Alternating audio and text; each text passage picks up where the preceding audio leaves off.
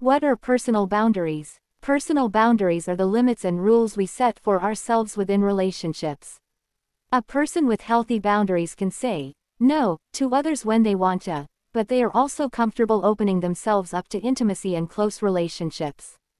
A person who always keeps others at a distance, whether emotionally, physically, or otherwise, is said to have rigid boundaries. Alternatively, someone who tends to get too involved with others has porous boundaries.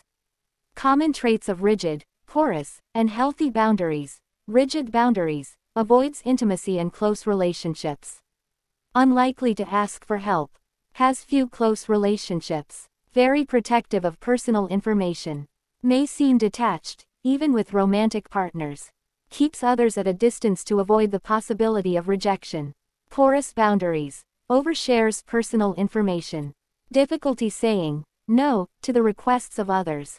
Overinvolved with others' problems. Dependent on the opinions of others. Accepting of abuse or disrespect. Fears rejection if they do not comply with others. Healthy boundaries. Values own opinions.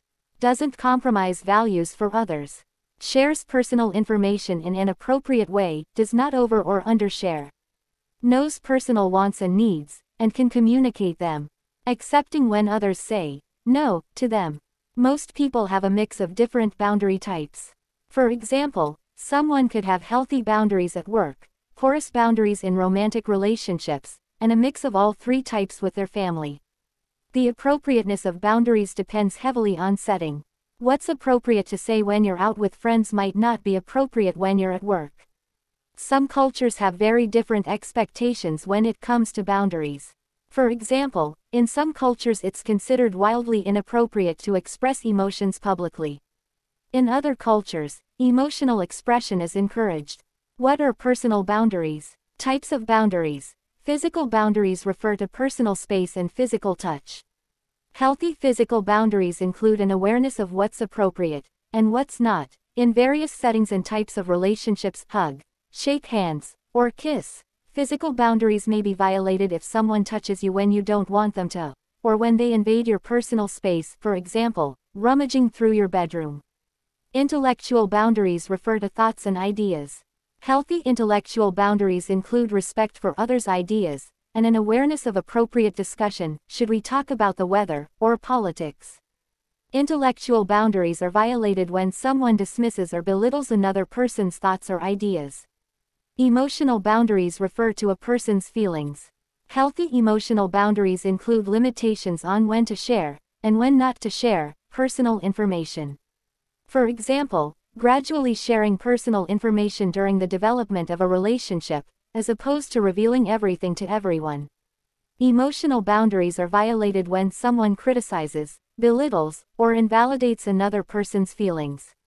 Sexual boundaries refer to the emotional, intellectual, and physical aspects of sexuality.